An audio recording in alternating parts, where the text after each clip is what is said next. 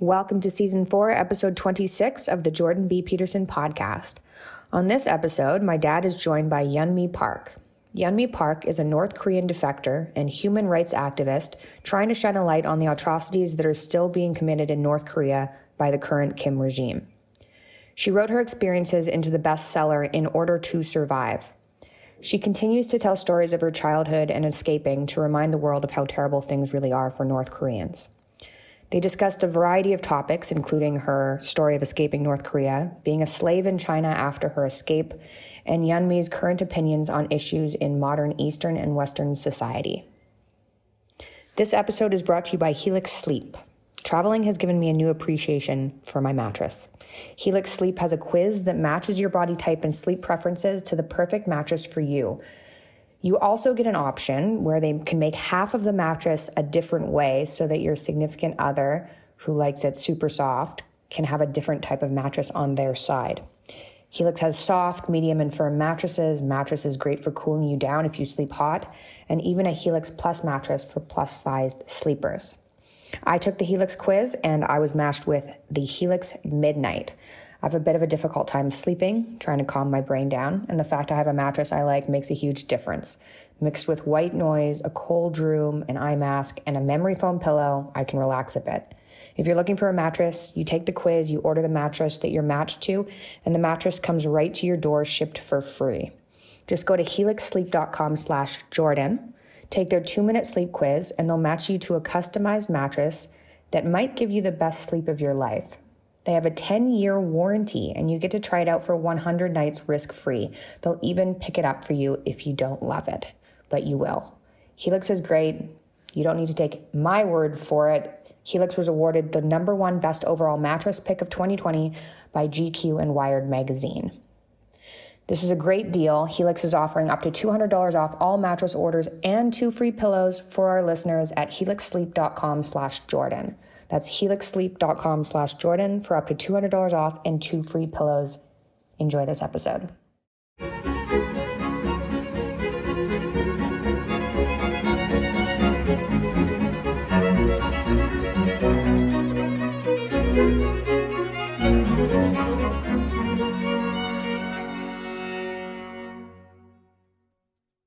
Hello, everyone. Something too serious today, really, I would say. I'm privileged to be talking to Yeonmi Park. Born in 1993 in North Korea, author of In Order to Live, 2015, a book which I just finished reading today, and human rights activist and TED speaker, Yeonmi Park grew up in a punishing totalitarian society based on Stalinist and Maoist principles, perhaps the last Stalinist-era totalitarian state on earth, and devoted to the worship of Kim Jong-il and his family. But at the age of 13, she and her family made a daring escape to China in search of a life free of tyranny and indeed a life at all. In her viral talks, viewed online nearly 350 million times, and in her book, Park urges audiences to recognize, think about, and resist the oppression that exists in North Korea and around the world. Hi there. Dr. Peterson, it's an honor to be on your show. It's very nice to see you. I finished about the last third of this book this morning, and it makes for harrowing reading.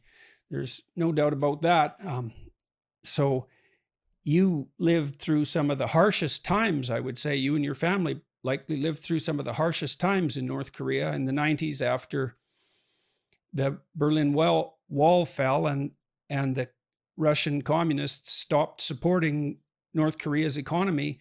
Maybe we could start, I think, by just allowing you to tell your story. So you can start wherever you'd like. And Thank you. Exactly as you mentioned, after Soviet Union collapsed, they were stopped helping North Korean regime. And North Korean regime is like run by central government economy. So they decide how much rice you can eat that day per person based on their class. So even though the biggest irony of North Korea is that it was founded the idea of equality, make everybody the same, the communism, and then they called even themselves as a socialist paradise. But they made into North Koreans into three big categories of classes, and within three categories, they divided 50 subcategories of classes. So it became the most unequal society that you can imagine right now in our human history. I was born in the northern part of North Korea. So during this great famine that was man-made famine by Kim regime, that's where most of North Koreans died in the northern part where I was born. And the people in Pyongyang, in the capital, they were still well fed. So the modern example that I found was actually the Hunger Games. There is a capital and they divide 13 different districts. They make everybody else outside the capital on verge of surviving. So people do not think about what is the meaning of life, what is freedom. All they have to think about is next meal. Like, can I find food to feed my child? And in Pyongyang, they are really well fed and they have every intention to maintain the system and the regime. So that's where I was born in. In the 1993, seeing the dead bodies on the streets was literally everyday thing. I never knew that that was like weird word. And that's what got me the first when I came out. People were saying, like, why there's no revolution in North Korea. And first of all, we don't even know the vocabulary revolution in North Korea. It's a country where they don't teach us about the word love. There's no romantic love in North Korea. I never heard my mom telling me that she loved me. The only word that we know, love, is that written form of the word where we describe our feelings towards like dear leader, not about to another human. So there's no word for love, no word for human rights, dignity, freedom. And that's why people in North Korea, they don't know they are oppressed. They don't know they are slaved. You said the information control was so total that you had absolutely no idea what was happening in the outside world. And you believed at that time that despite what you saw around you, that other countries were much worse. So even here right now in this 21st century, North Koreans do not even know the existence of internet. And we do not even have electricity. So of course in school, I never even seen the map of the world. I never even knew. So in school in North Korea, they don't teach me that I'm an Asian. They teach me that I'm a Kim Il-sung race. And North Korean calendar begins not when the Jesus Christ was born, when Kim Il-sung was born. So they cut out entire information and people literally get executed for watching full information. And that is a crime to be dead in North Korea. So you do not have a freedom even to travel abroad. It's an entire black hole of information. You don't know outside that cave what's happening. But of course, like the leaders like Kim Jong-un, he went to school in Switzerland.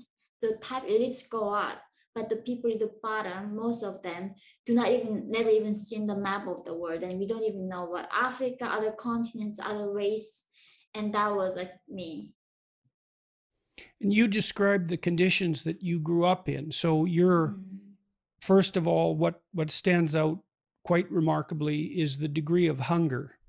Yeah. So tell me a bit about what it was like when you were a kid in the 90s in Korea with regards to eating. So North Koreans are on average 3 to 4 inch shorter than South Koreans because of the malnutrition. And I'm like 5'2", but most of North Korean men are shorter than me. So if we are above 4'10" feet high, you must go to military. So tons of North Korean adult men are around 4'10", like even below that right now. So this severe malnutrition affects even our brain development. North Korea's average life expectancy is like, if somebody lives up to 60, we think they lived a really long life. Like my grandmother who died from malnutrition before her 60, everybody thought, oh, she lived long enough to do that. So it is a different planet we are talking about. being in North Korea, of course, like only way for me to get my proteins were eating, grasshoppers, dragonflies, a lot of insects, tree barks, plants, flowers, and that's how we survive. And most of people die in the spring because that's when there's no like really insects and plants are, and that's where every spring there's most of people dying and majority of people dying that time. Yes, and you said that for you and for the people around you, spring wasn't a time of hope and renewal, but the absolute worst time of the year. The And so season maybe of you can death. explain that. Yeah, it's like every spring I remember my skin sort of like cut off from the like vitamin lackness that I would get dizzy, and it's like season of death every spring. The people who couldn't wait until the summer so the plants grow, and that's when like we all know that tons of people gonna die. And I still remember I escaped in the spring in at the March of 2007. One day I had a really bad stomach ache, and my mom took me to the hospital. But in North Korea, of course, there's no electricity, there's no x-ray machines, none of that. Literally a nurse using 1 meter to inject every patient in the hospital. And people don't die from cancer in North Korea, they die from infection and hunger mostly. And the doctor literally told my mom that she has appendix. I think we gotta operate on her like right now in this afternoon. And they do not use anesthesia. It's a very like people don't use anesthesia in North Korea. So they would cut my belly open that afternoon, and I was fainting. And they said, "Oh, she just malnourished. She got an infection. She doesn't have any appendix." But and then they closed me back, and then it literally from our hospital to the bathroom, there were like piles of human bodies piled up. And you see children like chasing the rats, eating just rats, eating human eyes first. And then children catch these rats and they eat and they somehow die from I don't know what it is. Then rats eat the children back. So this cycle of us eating rats and they eat us back is going to continue and continue. Yeah, and you said that was happening in the hospital. You also mentioned in that episode that you woke up before the surgery was over because the anesthetic ran out. Mm. It was, yeah, it was not even like actually a full anesthetic. It was more like a dose of I think sleeping pill, like a lot of tons of it. So most of people in North Korea right now, even when they cut their legs open, sewing their bones, they do not give any anesthesia because it's a free healthcare and regime do not provide anything for the people. So yeah, you mentioned as well, and so we can talk about your familial situation, that in the 1990s, the average wage in Korea was the equivalent of $2 a month. And so $1.90 a day is what the UN regards as the line between poverty, like absolute privation related poverty, and enough to barely subsist on $1.90 a day. And so North Koreans were making as much in a month as the UN allows for poverty in a day. And you describe, eating virtually nothing. Rice was a luxury. Other forms of food, especially protein, were virtually unheard of, including fruit. And you, in some of the most memorable sections, you described going out into the fields with some other children, and you were about 7 or 8 years old, I guess, at this time, and catching dragonflies and roasting them with a lighter. Mm-hmm. And that was where you got your protein. Yeah, I mean, I ate tons of grasshoppers. I remember always, even though it was a free education when we go to school, so in North Korea, there's no concept of minor. And there's no concept of I. They don't allow us to use the word I. So even though like I say I like food, they say we like food. We like our country. So and in that scenario, when we go to school, they all view us as a revolutionaries. And therefore, even the children, when they go to school, even 8, 7, 9 years old, we all have to work in a manual construction zones. So therefore, children, even when they can afford to go to school, it doesn't really mean much to them go to school. And most of children now in our school cannot afford to go to school and stay at home.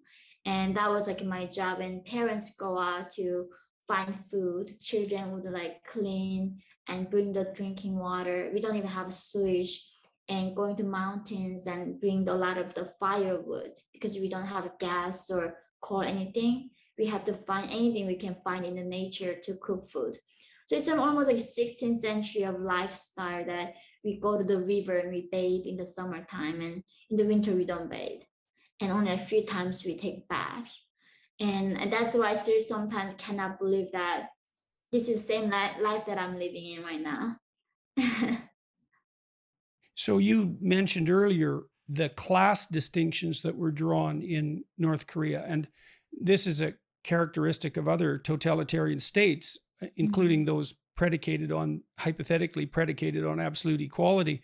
You saw this happening in the Stalinist era and also in Maoist China, where if your family members were associated with a group that was deemed oppressive, then that still might impede your chances of survival, let alone progress 3 or 4 generations later.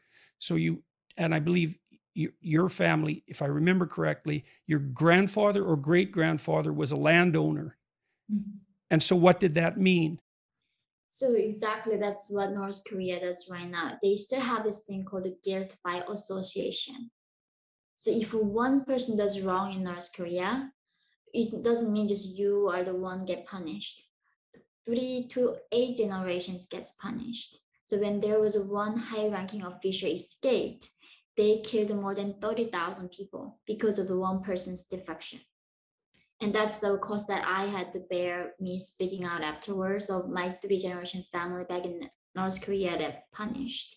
So that's like that. My great grandfather, I think, was small landowner before the communism, everything began in the 1900 early that time. Because of that, then my grandmother was her status was down. And the trickiest thing about North Korea's status is that there's not even something called marrying up. Some other countries, if you marry somebody from higher status, you can go up with them. But in North Korea, there's only going down. If you're high status and marrying to somebody low, you go down with them. That's how they prevent mixing different classes. And right. And so that's one of the consequences of this idea of group guilt. And so the system is predicated on the idea, or was predicated originally on the idea, that the landowning class was oppressive, tyrannical, and well, they were thieves. They were immoral thieves, essentially, as an entire class. And then that class guilt became so pervasive that it wasn't escapable across generations. That's where the idea of group guilt takes societies. And how would you contrast that to what you see in the West? It is so unbelievable. Like, I mean, I went to school in America, to university, and or talk about this. I mean, America also had a slavery and like all those oppression, but now they are collectively being guilty for their history. And how many generations ago was that even? And then people still trying to punish people who were not doing it at the time. And how do you choose your ancestors? I think that's what was the hardest thing for me to be in North Korea, is that, I mean, I wish I had that option to choose the things back then, but it's not within your control. And now also in America, I see these trends of people going after people whose ancestors were perhaps the like slave owners. But how is it even relevant to that individual right now, who they are? It's not something they contributed back then. So this idea of like, the guilt collectively, we associate them, and I just never knew that the rest of the world was going to be also like this in a different degree.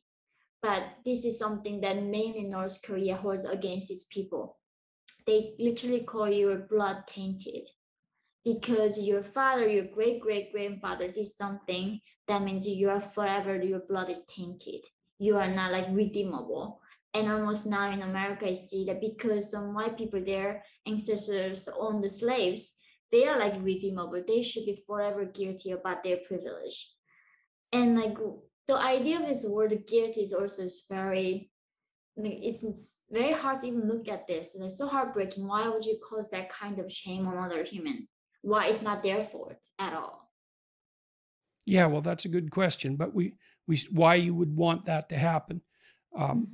Well, I think it's part of a demand for some hypothetical radical equality. I mean, it is the case that some people are born, we're all born with different advantages and disadvantages, and some of those are linked to our ethnicity and our race from time to time. And there's an attempt to, at least in principle, level the playing field, but it gets very dangerous when you try to equalize the outcomes and when you enter the realm of guilt by group. That's a catastrophe. Everywhere that's ever been instituted, it's just a complete catastrophe, because exactly the same thing happened in the Soviet Union and in Maoist China.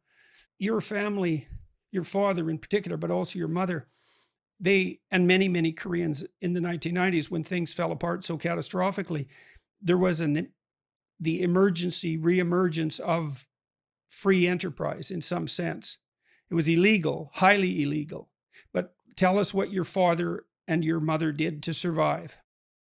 So as you said, in the 90s, until then, so in North Korea right now, you cannot own cars, you cannot own houses, everything's private. So no private property in North Korea. You don't even own your stuff. Everything is state-owned. So therefore, trading is illegal. That is you are committing a crime. But after the 90s, the Soviet Union collapsed, people had to find their own ways to survive outside the North Korean government. So the regime created this ideology called the Juche ideology, self-reliance ideology. So they told the people, okay, you alive on your own. We are not going to give you public distribution. You should figure out on your thing. Then, like, how do we figure out on thing? We don't have freedom. We cannot even trade. So people started getting into this thing called the black market. But also right. So simultaneously, so what was happening in North Korea simultaneously was that the centralized government distribution system collapsed completely when it was no longer subsidized. And the North Korean government decided that everyone was now on their own, while simultaneously making any ownership and any trade whatsoever illegal and punishable with extreme punishments. So you were on your own, but forbidden to do anything that would get you out of your condition of starvation and privation. Exactly. Now I'm thinking back, people said like, oh, what were you allowed to do in North Korea? I literally sat down one day, like, what was I allowed to do on my own? Literally just breathing. That is the only thing that I was allowed to do on my own. The regime literally tell you what to read, what to listen to. They even send you prison if you dance in a wrong way. If you wear jeans, they say it's a symbol of capitalism, they send you prison. If women wear like skirt, like pants, sometimes they say, oh, women have to wear a skirt. And if you watch wrong movie, and even the haircut, they tell you what kind of a hair. It was a funny joke for the Westerners. I cannot believe in North Korea you have to follow the haircut line, the guidelines. That's how controlling the regime is. They intervene every aspect of your life, and literally, when there are some times when we have even electricity, they would give us this radio that we cannot turn off. We can lower the volume, but can never turn off at home. So they force us to listen to this propaganda blast. Right, and it's stuck on one channel. Yeah, there's only one channel. And you can't move the station selector to listen to anything else. That's illegal as well. Yes. And that's the thing, like the regime doesn't allow us to do anything, but let us somehow find a way to survive. And of course, that means breaking the rules in North Korea. And my father was involved in black market, where he started selling dry fish, sugar, rice, clothes, clocks, and then later the metals like copper, silver, copper. And of course, that was illegal, and that's how it was sent to prison camp. Right. And so he started to trade. Mm-hmm. And you mentioned in your book that the trading, as far as you were concerned, that the trading activity that emerged as a consequence of the black market gave North Koreans their first small taste of freedom. Mm-hmm. So what do you mean by that? Why did that strike you that way?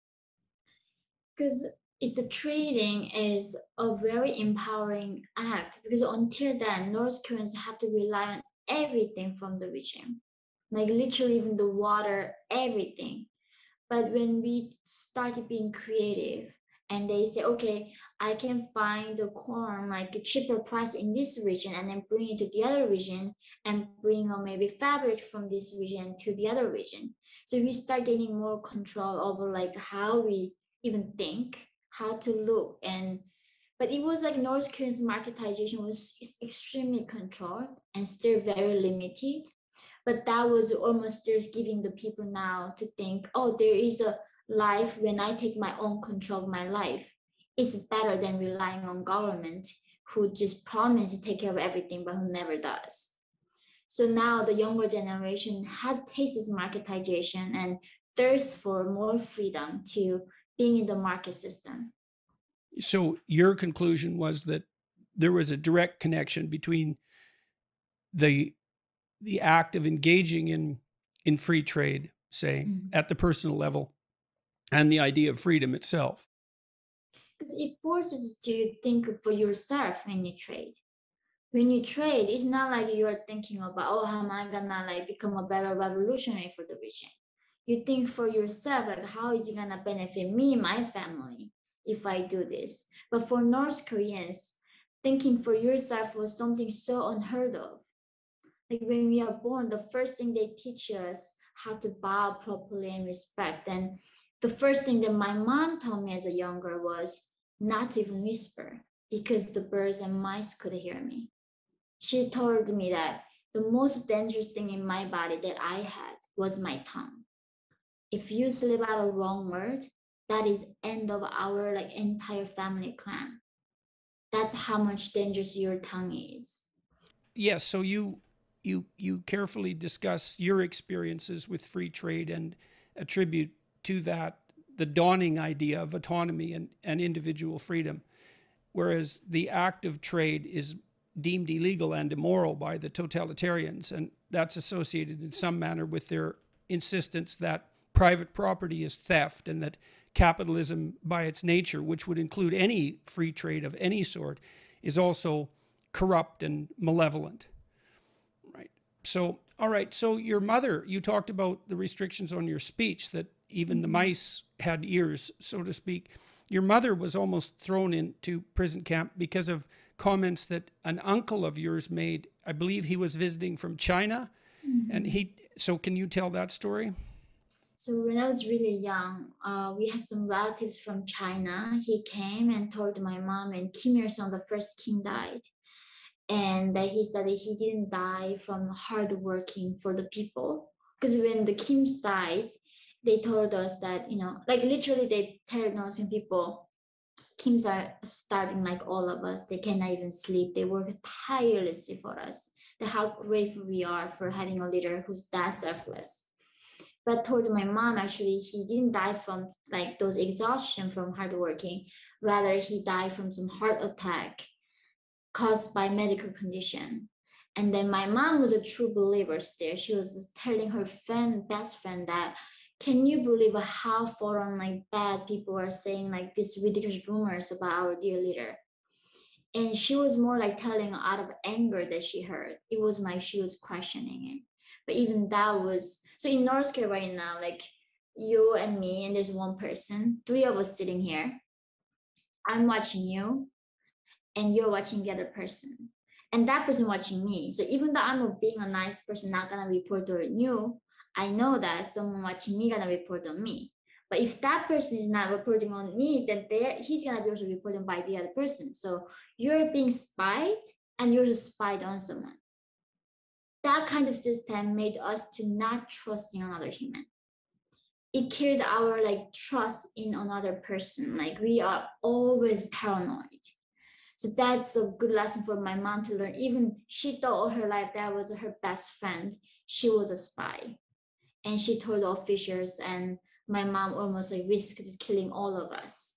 But the thing is, because she never slipped the word to another person, and she said from the intention of defending the revolution, they like pardoned her and told her never ever say something like that ever to anybody. So even my father never knew what was happening there. Right. So even though she thought the rumor was a lie, and when she talked about it, she was outraged, that was still enough for a full investigation with a tremendous amount of danger associated. And it was luck in large part that she escaped from more severe punishment. And the fact maybe that she had small children. Definitely. Like right in North Korea, like when you have a newspaper, every front page has to be Kim's. But when you turn in the back of the newspaper, you don't see the photo of Kim's.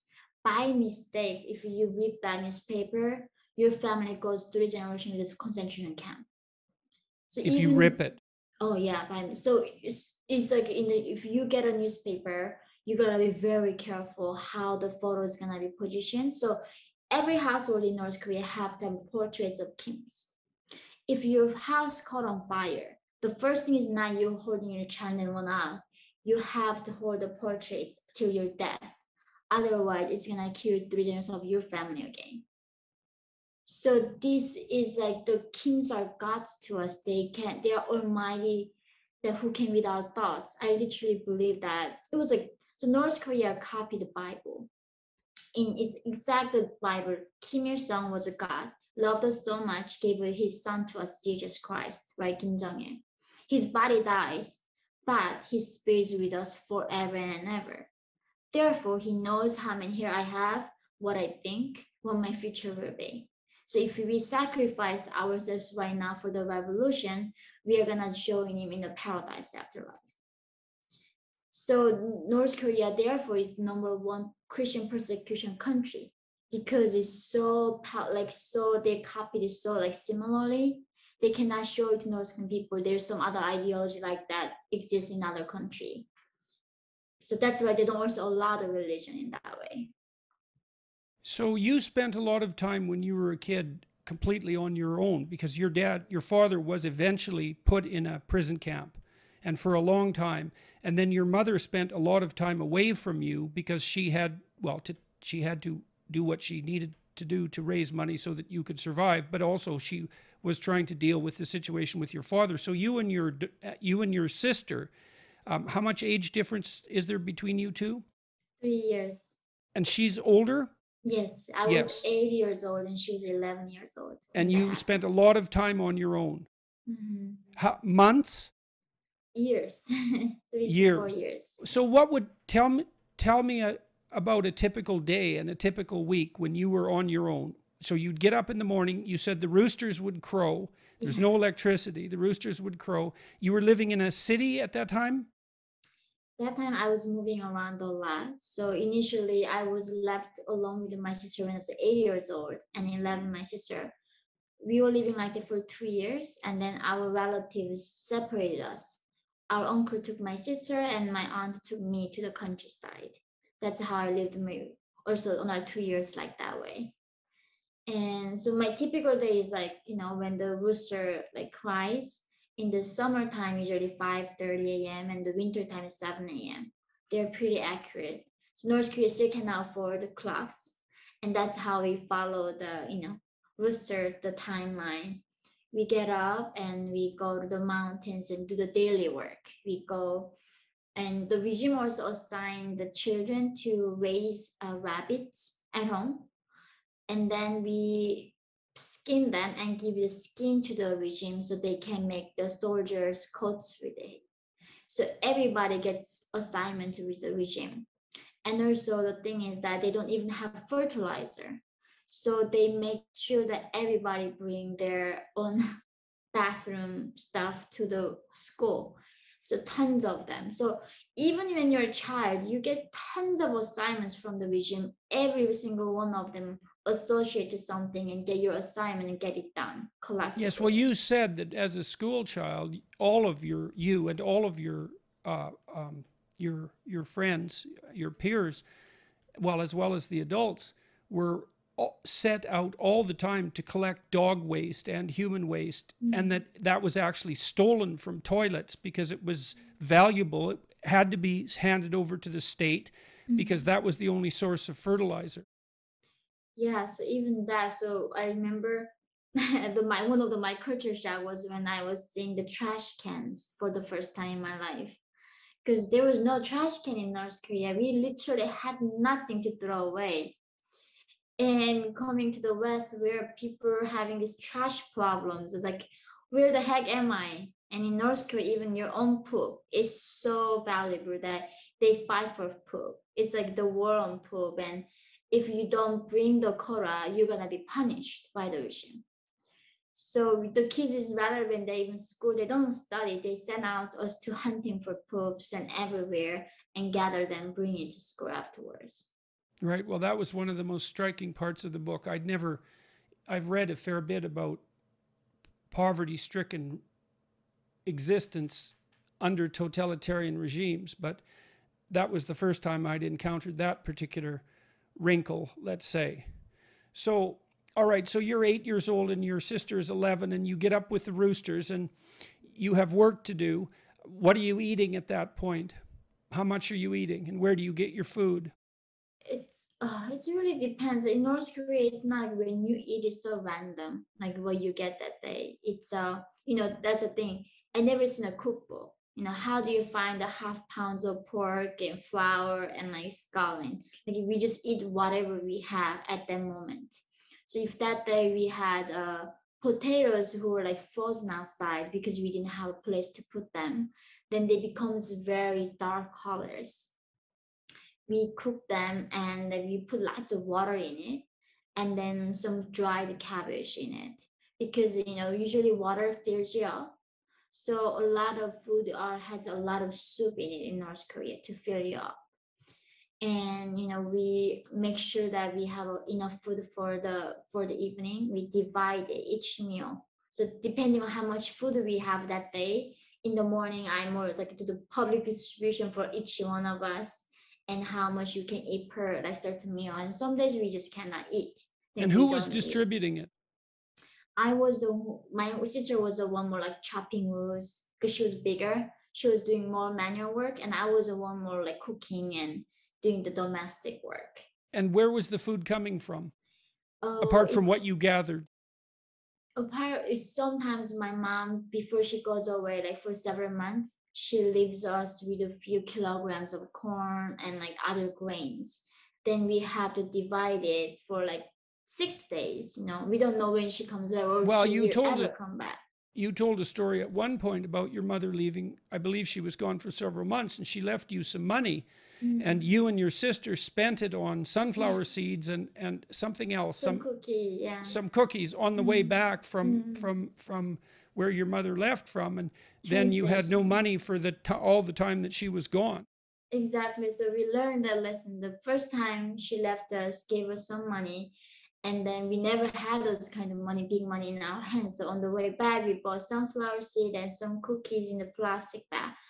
And then we had nothing left for us, and we were not even so in North Korea we don't even have phones. It's not like you can call up somebody, where are you? Like a lot of times they go out and they never come back. They might die on a disease or station, like, or accident. A lot of people never hear back from. So going on a journey in North Korea is like higher chances of you never seeing them again. And so even though mom would say, I will come back, but we never knew she would. And once that happened, the first time we learned the lesson, mom would like leave us a few kilograms of grains, then we would divide as much as we could. So we would not run out until she comes back. And you said that all you ever thought about, and your sister as well, was food. Mm-hmm. And that you dreamed about bread, and you fantasized about bread, and you talked about how much bread you could conceivably eat, and that you were possessed all the time with hunger. I know, I'm like still thinking, as a child, like I never ate till I felt full. So I never knew what was like limits of my own stomach was. I never knew how much should I be fed so I feel like full. So as a young man, I literally thought, if I even eat the mountains of food, I thought I would never feel full. So we would compare how much I can eat more. So my sister said, like, I'm 100, I'm 1,000, then like a mountain and 10 million, and whatever the number, whoever comes up bigger. And that's how we were just like dreaming of it. That was the only thing on your mind. So that's the thing. When people talk about like the civilization, right? It falls when you don't eat. People like become animals. You lose all those dignity. All you're thinking is just food, basic survivor. And that's what my people always dealing with, the basic survivor. Yeah, and you were at that time too. You were seeing death everywhere as a consequence of starvation. It's I still remember like one day my sister and I walked by near the well. It's like people bring the drinking water. There's a young man, I don't know, like maybe teenager. He lies down and his intestines comes out of him, and he was still alive. And like, I'm hungry, give me something. But as a young mind, I didn't even feel sorry. That's the thing haunts me the most, is that I feel nothing all my life there. Like, and because every single thing I saw was like that, and now I'm thinking, was I a psychopath? Like, how did I feel nothing about it? But that's, I think, so desensitized North Koreans are. Like, I we think don't. if you're in shock, you were in shock Mhm. all the time. I mean, you said in many of the experiences you had, for example, that you felt like you were outside your body Mhm. watching. And that's a classic sign of dissociative stress. And you were in a situation like that all the time. All the time. So I don't think that you have to consult your conscience about that. It's in your book itself. There's no shortage of empathy on display. So, and I don't think it's a comment on your character. It's a comment on the absolute horror of the situation that you found yourself in. And obviously, you were capable of great loyalty to your family members and even to some of the people that treated you very, very badly. I mean, the men that you were involved with, in part, once you escaped from North Korea, you had ambivalent relationships with. But I mean, in some, you were able to see their humanity despite the terrible situation that you had been placed in by them. So I don't think there's any issue of you not having the full range of human feelings. It's just you were in situations that were so terrible that no one, fortunately, no one in the West essentially can even imagine being in a situation like that. None of us, to speak of, or a very small minority of us, have ever been hungry for ever, let alone for any protracted period of time, and certainly not to the point of chronic malnutrition. That just doesn't happen here. And so okay, so you lost your father was imprisoned when you were about 7 or 8, Hey, and what happened to him? What was the consequences for him? He was doing quite well in some sense by North Korean standards with his trading, so he was good at what he was doing, and your mother helped him. But he got imprisoned, especially after he moved up into more dangerous commodities. You said that he started to trade metals and that he was hiding the metals in cars, railway cars that were reserved for I think I've got this right, for Kim Jong Il. Yes, yes. and because they wouldn't be searched. Yes. So every train in North Korea, we only have one train line, and that goes from one side of the country to the end. It sometimes takes a month to go because of low electricity, and the railways are very bad. And that's why there's only always reserved one cargo that carries the things to Kim's from other And parts what's of the in that country. car, just out of curiosity? I mean, we hear these rumors. They grow the. I mean, the parts of the country that has the best land for growing apple or growing something, like the best of the best from the country that is especially reserved for them, and nobody actually really knows what's even in there. Even when those people who search that cargo cannot go, and the people who guards it, they have to do body search and health checkup for them. So that's how severe it's controlled. So really nobody knows what they're carrying inside. And my father was able to do something with them and then carry the metals in that cargo, hiding. And And that's he was bribing guards to allow that to happen. yeah, And then he got caught yeah. and was put in a. So what kind? Talk about the prison situations. Because just normal life in North Korea is unbearable by all accounts, but the prisons take that to a whole new level of hell. So what would have your father experienced in a North Korean prison camp? So there are three types of prisons in North Korea. One is called the Gwaliso. It is concentration camp. Usually you're born there. So you're because your let's say one day my grandfather committed some crime, then they take the old the generation to there. And it is like a permanent living condition there. You live there forever for the rest of your life. And you're born there. You can be Yeah. born there because of the group guilt of your ancestors, So you which never goes away. Right, you can never redeem by your group, your whatever your ancestors did. Forever you're there. So they don't even consider these inmates a human enough. They don't even teach them who the leader is. They don't even know what Kim Jong-un is in that concentration camp. They are just You said they're not animals. even allowed to look at the guards. Yes, but that is every level. So where my father went was a prison camp. But those people know what Kim Il-sung is. But the thing is, they too also treat them like animals. They don't let them to ever see the guard's eyes. And of course, the conditions are, I mean, it's a Holocaust, what the UN said. In 2014, the UN did a 3 years investigation, and the only resemblance that we found in our history is a Holocaust. This is a Holocaust happening in North Korea ever, like again. And do you have any idea how many people are in the concentration camps, the worst of the prisons? Do you know what the estimates are? They say around 200,000. And what about the total prison population? Do you have any numbers for that? Because so many are dying. So when you go to the prison, a lot of them die within 3 months. So those like numbers are very hard to like get. And it's the most secretive country in the world. Like even though the America cannot figure out North Korea. So those, we know that there are positions, we can even satellites seeing those public executions happening, but it's very hard to estimate how many going in and how many dying after like 3 months. It's hard to like calculate that numbers. And so your father was in prison for how long?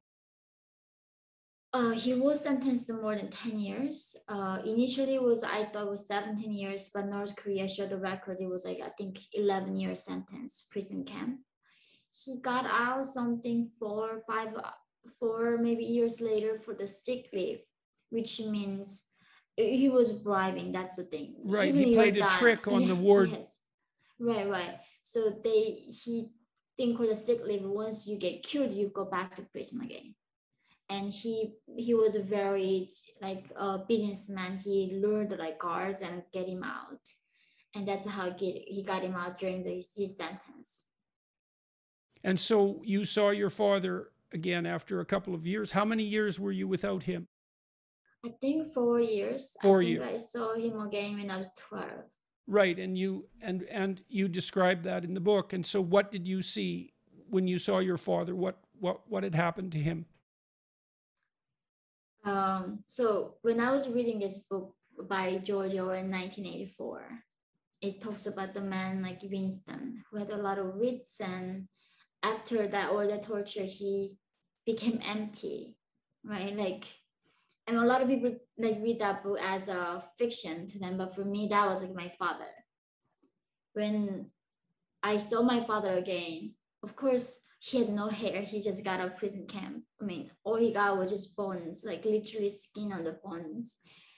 And the thing is, I didn't even feel anything. That's like what I'm still like guilty is like, I felt nothing. He was just so empty. His eyes were just hollow and empty. And then he was starting singing songs like, I didn't do enough for my country. Like he was so guilty that he was not a good revolutionary or whole. And it wasn't him. And in some ways, that was worse than killing him. They killed his soul permanently, that he never came back. Until he died, he felt guilty that the crime that he committed for the regime. Till his deathbed, he told me never betray like the dear leader. And I don't know what he did to him, but he came out as a completely different person. So it was not long after that you and your family decided to leave North Korea to escape. You were 13. Yeah. Your dad died. Mm. He died of cancer. Yeah. And it wasn't long after he got out of the prison that was the case.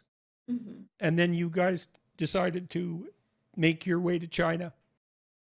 No, I escaped actually. So my sister at 16, she escaped first with her friend. And I told you, as I got my stomach ache. she left me a note to say, go find this lady, she will help you to escape. Initially, I didn't plan to escape with my mom. I was going to escape with my own sister, but because I got sick, my sister had to leave first. I found the note and found the lady with my mom and told her that she told me if I go to China, she said I was going to find my sister. Right. And then, I mean, but when you're so desperate, like you don't even know what China is. Like we don't have internet to look search and what's going on in China. Just hoping, because China is the only place that had the lights at night. And if you look at North Korea from a satellite image, it's quite interesting because the entire country is black at night and it's surrounded by the bright lights of South Korea and all of Southeast Asia. But you have this immense territory, the whole north of Korea, that's completely dark. And you talked about standing with your boyfriend at that time, looking at the lights in the distance of China, but you didn't know anything about it at all and had no idea what was going to happen to you if you escaped into China. No, I did not even know what was China. I just saw the lights, and maybe if I go where the lights were, I thought maybe I would find a bottle of rice. That's how innocently we thought about it. And right, and some of that motivation was direct hunger, right? You were hoping to find somewhere where you could at least get enough to eat. Yeah, it was. That's the thing. It's a thing when people say you're so brave that you risked your life for freedom. Like, no, I wasn't. I didn't even know what freedom was then. Like, how do I know what freedom is? And like, I just was literally escaping to find some food to survive from hunger. And that's how we crossed that frozen river that night with my mother and myself when I was 13 years old to China, leaving my father behind back in North Korea. So tell us what happened. Tell us about what happens to North Koreans as they move with the traffickers into Korea, because that's a whole story in and of itself. And it was something you had no idea about. I know this is a thing, like the world is obsessed talking about slavery, but this is a slavery that's happening just right now at this very moment that we are talking about this. So there are like 300,000 North Korean defectors are in China, and they are all enslaved by Chinese people. I was one of them. In 2007, we found this lady. Miraculously, she wanted to help me to go to China. I didn't even know why. She bribed the guards. So in North Korea, it's the most heavily guarded border with the people with the machine guns. And Kim Jong-un literally buries landmines on the border, so people would not escape. So entire country is a concentration camp. Entire border is sealed. We were luckily bribed the guards. We crossed the frozen river to China. And of course, the first thing I see was my mom being raped in front of me. And you said that your mother offered herself as an alternative to you. Yeah. And you were 13 at the time. And that was your first introduction to sex of any sort, because there was no sexual education or contact for young people. There was no sexual education and no romance, no dating, anything like that. So that was your first introduction. I don't imagine you even understood what was happening. No, that's the thing. Like, I go there and I was like something 60 pounds. I was very malnourished, maybe 50 something pounds, so small. And this man was like, I want to have sex with her. And my mom's like, what do you mean? Like, she's only a child. And then he's like, I want to have sex with her. So like, just take me instead. And he was raping her in front of me. But I'm like, I just never seen a sex video ever. Never even knew what rape was. That word was not even in my head. I just seeing something so horrible that I didn't want to see. And after that, they took us to this house where they would like literally make us stand up, make us turn around, take our teeth and everything, and making price on our body. Yeah. Now let me fill in a bit of background there. So the way you lay that out in your autobiography is that there's a heavy demand for North Korean women in China, especially rural China. And the fundamental reason for that, apart from desire for labor, is that China instituted a one-child policy back in the 60s, and many female fetuses were more aborted than male. So there's a disproportionate number of young Chinese men who have no partner and no probability of acquiring one because there's an absolute shortage of women. And so you and your mother were valuable commodities because of the shortage of women. Exactly. Yes, So I've as got you that right. said, And there was a price on, you both had a high value. yeah. And so, and that's when you entered what was essentially the world of slavery. Mm-hmm. It's as you said right now in China, literally 30 million young men has no hope of finding women in their life. 30 million men in China right now. So because of the regime, Chinese regime do not want these men to revolt even because of dissatisfaction with their lifestyle. In a way, Chinese regime does not cracking down on this human right trafficking either. We are almost like the price they are using to pay for this men not to revolt. And then, so when we go, I was 13 years old. I was a virgin. So my price would be less than $300 in 2007. And my mom's price was less than $100. That's how little a human being worth right now in this 21st century. And then each trafficker buys us, price goes up. So the second trafficker comes and buys us and then pay more price. Then they sell us to the Chinese farmers or the men, or to sell us to brothels or prostitution and like a lot of other like underground world and sell us like products like commodity. And then I remember that's the thing. Like at 13, they were asking, so in China, in order to be here, you gotta be sold. And I didn't even know what human trafficking was. Like, what do you mean you're selling a human? I'm not a puppy. Like, how do you sell me? And they were like, no, you gotta be sold here. And they said like literally to me was that, oh, if you don't want to be sold, you can go back to North Korea. We can let you guys go back. But the thing is, going back to North Korea is a death. Like, even though miraculously regime doesn't punish me, there's no chance for me to find food. I mean, that's the hardest thing. It's like there's no place for us to go outside of North Korea. Like, if we leave that country, whatever the condition is, it's better than being in North Korea because at least in China, we are being fed. Doesn't matter we are raped, tortured, we are at least being fed. And that's how we stayed in China and they sold me separately from my mom because, they can charge two people's price. So they sold my mom and sold me separately. And that's how I got separated from all my family at 13. Yeah, well, you said at the beginning when you went into China that you didn't tell the smugglers, the traffickers, that you were traveling with your mother. You said that she was younger than she was, and you said that you were older than you were. Exactly. Because they weren't going to take you otherwise. Yeah, so the lady... And you had no idea what was in store for you at that point also. No, I did not know. She told me, oh, don't tell them you guys are mother and daughters. Just say you're maybe aunt or something. And told my mom, you're much younger, you're much older. And because human trafficking was something that I didn't hear about in my life, I was so scared because in North Korea, there's no bad news. Every news is a happy news, how amazing we are winning in the revolution. So I never even knew what rape was. Like in America, if you watch news, like somebody raped, you know what rape is. But in North Korea, they steal every information from you. Like news is not actual news. So not knowing what rape is, not knowing what human trafficking is, and just completely into just another like planet. But you had enough to eat. Yeah. And was that the first time in your life that you'd actually had enough to eat? Were you able to find enough so that you could eat until you were full? Did you experience that at that point? That's when I learned. Another thing is, it didn't matter that I had food to eat again because I lost everything that mattered to me. Like I lost everything. And so I wanted to kill myself.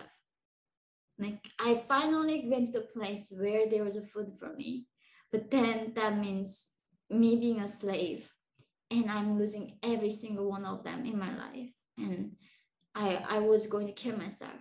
And at that point, this broker told me, if you help me become my mistress, help me with my trafficking business, that I'm going to help you with your own family. Why did you decide to stay alive? What kept you going? Because my mother, he told me at that point, he said, if I don't kill myself and helping him, then he said he was going to buy my mom, because he's the one who sold my mom to a farmer. Right. So at that point, you were separated, and your mother was the enslaved wife, so to speak, of a farmer in a rural community. Yes. So she had to be bought back, and that's the deal he offered you. Yes. And so you decided to stay alive because you thought you could help your mother. Yeah. It wasn't for you. No, I was, yeah, it was my life mattered something, right? It meant something. I could do something more than that. So he offered to bring my father, and that's how I brought my father to China from North Korea. And that October, when I was turning 14, in that October 2007, I saw my father again. And so then you were with this man, Hong Wei, was that his name? Hong Wei. Mm-hmm. And you describe a very complex relationship with him. He was violent and a gambler, so he would spend vast amounts of money raised by this trafficking trade and disperse all of it in gambling fits. And he was violent to you, but you also believed that over time he came to love you. And so what do you make of that in retrospect? It's an unbelievably complicated situation, to say the least. Even though actually is a thing, last year he came out of prison in China after 10 years serving sentence, and I sent him money from the US to help him. And it was for me too. That's the thing. And then I could actually, this morning I woke up from this nightmare of my time with him, how violent he was. All my day I was like, was hard of like all those nightmares I went through. But the thing is, like, nobody's pure evil. Nobody's pure like anger. I think that's what it is. Like, as much as he was so evil, I'm still haunted by nightmares. He still like saved my parents. He still gave my father the last moment that I can cherish. And I think that's life really. It's not that like simple. Yeah. So you were with him for how long? 2 years. And what occurred after that? You went to Mongolia. What was the trek from him? Now, so he bought your mother back, and so you're together living with him, you and your mother? Yes. You can't find your sister yet at that point? No, we couldn't find my sister. Your father, is he still alive at that point when you're with Hong Wei? So yes, during the time after finding my mom, he brought my father 6 months later, and then my father died 3 months later after I saw him again. And you said you had changed dramatically after you left North Korea. You stopped being a child very, very rapidly, and you started to take care of your mother and to make the decisions. And also, when your father saw you once he came to China, that he could hardly recognize you. It still affects me. I think that at 13 I don't know what I became. It took so hard for me to fear something again. Like when I had my own son, actually in 2018, when I met you at the lecture, that is the year when I for the first time felt something. And like I was so grateful that I was feeling things ever again. And so at 13, I learned how not to fear ever. And I don't know how it was possible even. So my father came and then he died. So I buried his ashes in the middle of the mountain. And after that, Hong was like, he blew all his money from gambling. He couldn't even have. You said when your father did come, though, you did revert to being a child from time to time, that you would sit on his lap and that you would turn back into a younger child and then go back into whoever you had become when you went to China. Yeah.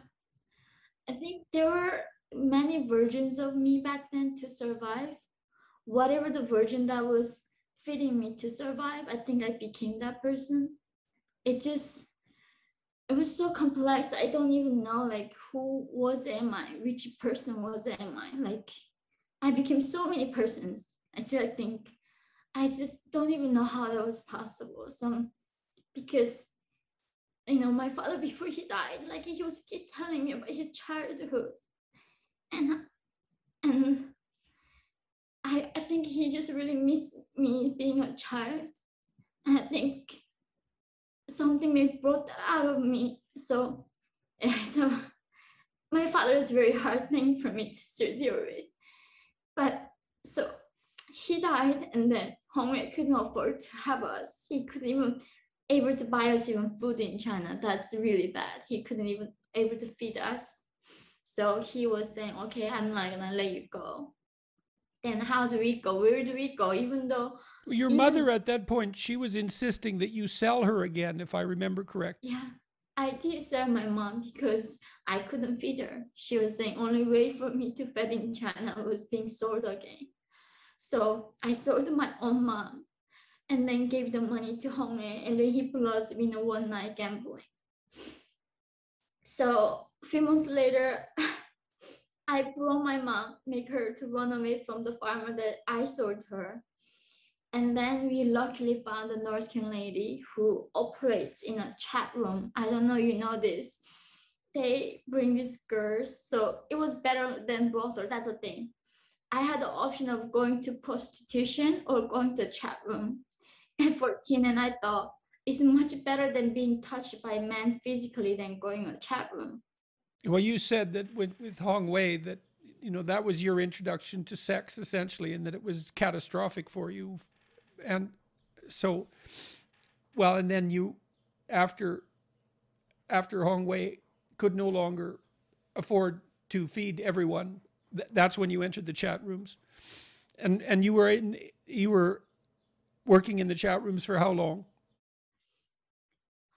Maybe over half a year, maybe less than a year. I think so, like maybe 8 months or 9 month time.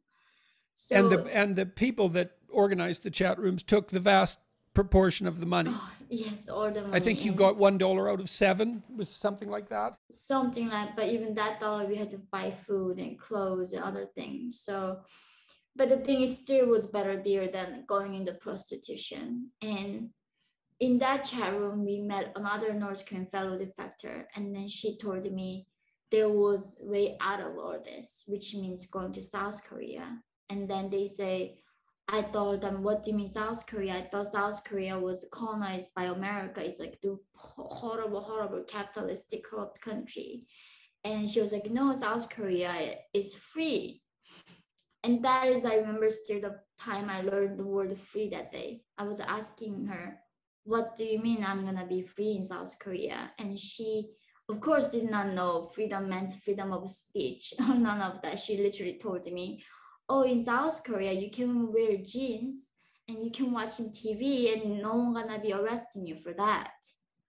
And that's how we conceived the freedom as North Koreans. Like freedom meant wearing jeans. So I asked her, then how do I do that? And then she was saying, oh, then you gotta become Christians. There were Christian like operation in China. If we become Christians, they were going to help us. And it was so ironic for me, or why? Because I couldn't believe, like, why do we have to keep believing something to survive? In North Korea, we had to believe in Kims. But now, suddenly outside North Korea, we had to believe in God to survive. But the thing is, we are so desperate. Like, literally, if somebody took me or brought me like a rock, asked me to believe in rock, I would have believed. That is like how strong our humans were to survive. And the Christians that you became associated with in China, were those Chinese Christians or were they missionaries from Western countries? Both. They were both. Some of them from South Korea and some of them from China. And they would have these houses that make us to study Bible. And if we prove our faith to them, they then help us to go to South Korea. And that was a deal that we become Christians and they were going to help us. So at 15, I became a Christian. Like they made us to go fasting. I mean, like we were like managed all our life, but they said God can do more than that. So they go like fasting with a 3 years old child in our group, a toddler. We go fasting and make us memorize Bible verses, and they come check us like if we memorize it or not. How do you view that interaction with the Christians in China in retrospect? Was there any of that was useful, or was it just another belief that you had to adopt to survive? So truly, honestly, Dr. Peterson, until I read your book, 12 Rules for Life, I was atheist. I was so against religion because right now I'm with Christians at 15 studying Bible, and then they found out about what I did to survive in China, and the then chat rooms. Yes, and I remember the pastor was saying, "You're so dirty, like it can never be washed," and he literally like some Corinthians, some verse telling me that how some sins can never be washed, and how I was so dirty for doing what I did to survive. And that was actually a lot harder in some ways to going through all that journey, because when I was at least going through it, I didn't think that was a bad thing. I thought like something you have to do to survive. Because my father always told me life was a gift. You have to fight for it no matter what, how hard it is. You should never give up on like life. And then I'm suddenly now with this missionary telling me what I did was wrong. I should have like died instead of doing something that dirty to survive. So it was very tough to deal with. Like, keep thinking for the rest of my life, was it worth it? Well, but also you were at that point too. You said that the reason that you didn't kill yourself was because you wanted to help your mother. You had other people that were dependent on you. It wasn't just you. Mm-hmm. And you were still looking for your sister too. You had no idea what had happened to her at that point. Yeah, I didn't. So, yeah, but the thing is now what I'm thinking of that, no matter what he was better than those people talking about inclusion, all of that, because he risked his life to saving lives. Those pastors, those missionaries who sent to prison for lifetime sentence in China, no matter what people saying, like you gotta see their actions. And these people actually cared about humanity than anybody that I met having all this flowery, loving language they are using. So that's the thing, like it's so hard to understand humanity that even though it hurt me so long, I'm like forever grateful for what he did for us. And namelessly, I'm like, I made name for myself. If I'm dying, people gonna know, but he never did. And he didn't even tell me his name. If you asked him, like, tell us your name so we can at least thank you afterwards, like, no, it's not, I'm doing this for making a name. I'm doing this because of love for Jesus, that he loved us. That's why I'm loving you guys so much. So in a way that he was the only person who showed me with the actions that humans can love another, that like unconditionally. So it's just very complex. So it was his group that took you and your mother to Mongolia? They told us how to go to Mongolia, because in desert, there's no way you can make it out. It's like, it's a random luck. It's a pure luck. That's why I think maybe they were more religious. They were waiting for God's sign to send us, because it's not like guide taking us. If you getting into the Gobi Desert, most of chances, like mostly you're never going to be found by any human being on earth. So you decided that you would just go into the desert and take your chances. Yeah. So and that was you and your mom. And then we have 5 other people in our group and 1 baby with us.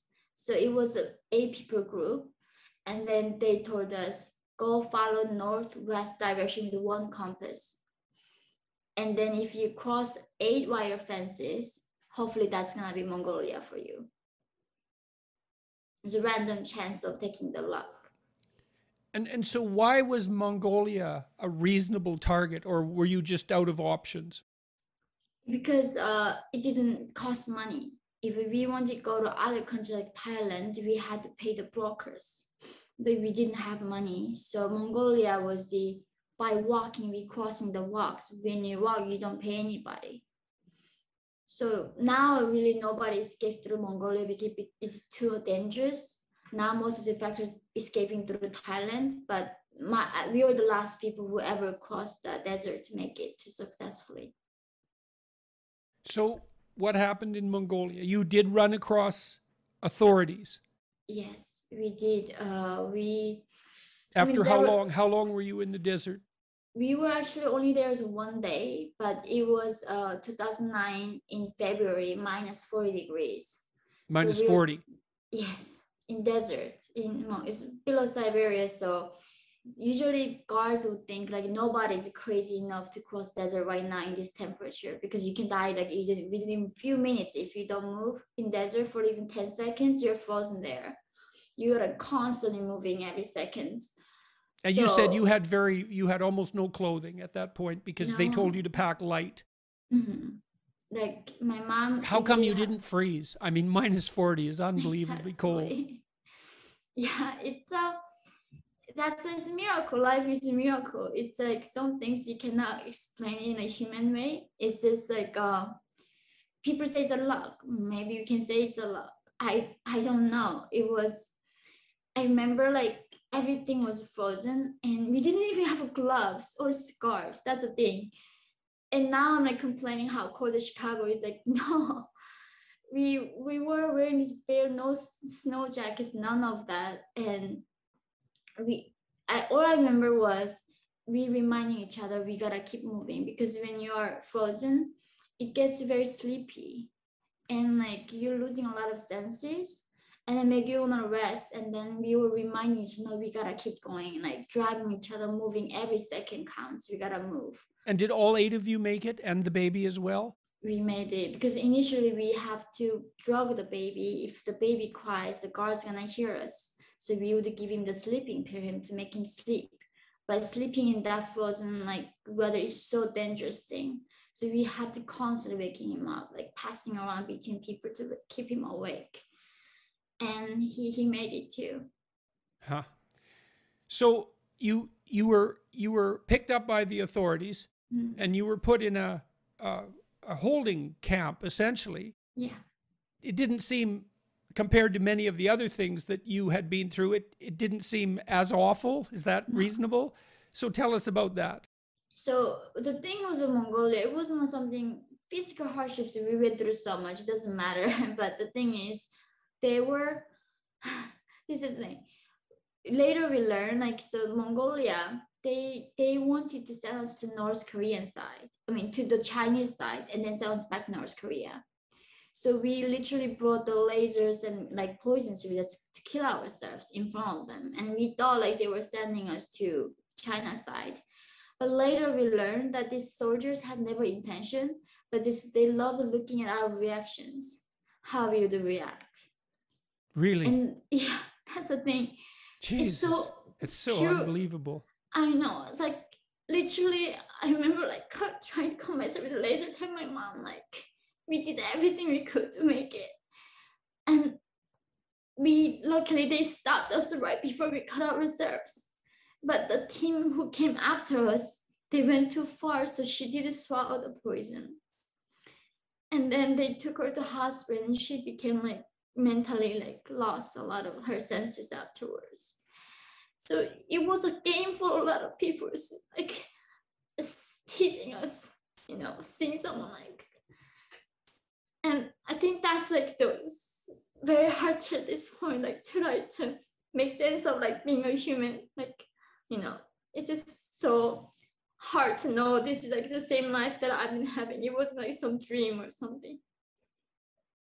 So you were, after that, you were reasonably treated in Mongolia, but you were also subject to a lot of interrogation. Yeah.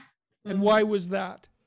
Because one is they tried to screen the spies out, because North Korea sends a lot of spies disguising as defectors and send them, so they can assassinate like me, someone who speaks out, or get information who my relatives are, and then send back to North Korea so they can punish the family members of the defectors. So a lot of defectors, just like spies can do. But not only that, South Korea also had a very like heavy discrimination towards North Koreans. And the country is still very, they blame the victims when it comes like the rape. They like, because of you got raped, not the man. So I remember like during my interrogation, he asked me like, do you have tattoo in your body? And I was 15 years old.